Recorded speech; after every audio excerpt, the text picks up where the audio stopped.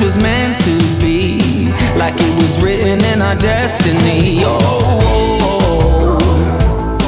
whoa, well, can you feel the fire as we're moving to the rhythm of love?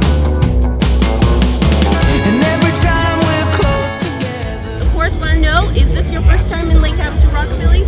Yes, this is our first time here, so I'm really glad that we finally made it, and it's going to be a fun show for us. So.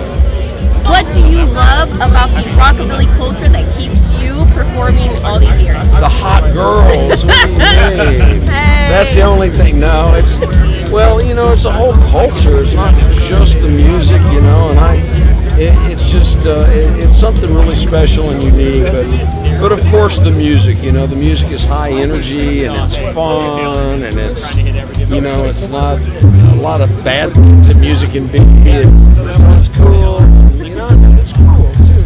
Cool cars, you know, fun times, cool people. Right?